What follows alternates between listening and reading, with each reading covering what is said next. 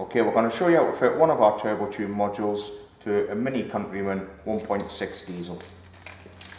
Put that to one side. First of all, you need to remove the plastic engine cover. It just pops off, it's just on rubber mountings, so pop that off and move that out the way.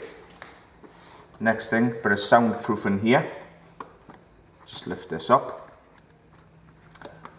When you lift this up, you can see the diesel common rail running along the top. You've got the metal fuel pipes coming off to the injector, so we're always looking for the metal fuel rail.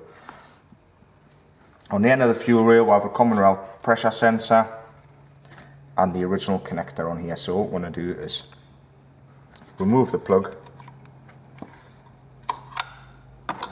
put it off to one side. Okay, see our module has two connections. The first connection we're going to put into the pressure sensor, listen for the click, that's it in nice and tight. Second one, dead easy, will marry up with the original connector. And that will also click nice and tight. Okay. Pop the soundproofing back down. Next you need to find somewhere to mount the module. We're going to come round, tuck it round here, and we're going to mount it along here using the Velcro attachment supplied with the module. So you make sure the surface is nice and clean. This one is, the car's brand new and there's no dirt on there. So mount the module. Right, we're going to switch the module on. So we've got the on off switch at the top.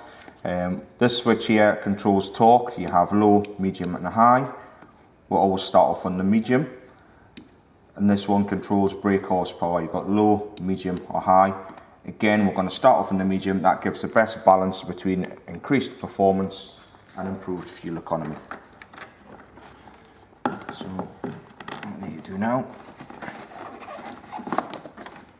pop some cable ties on, tidy up the wiring harness, and that's it, job done.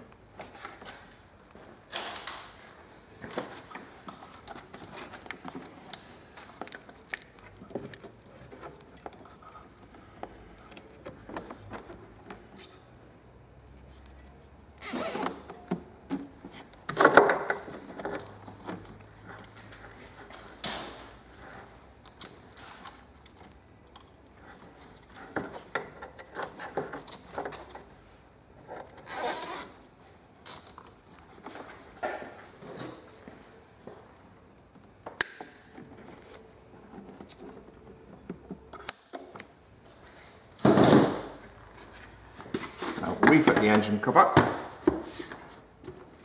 Now we go, that's it, job done. All you'll have to do now, start the engine, go for a drive and enjoy the extra power.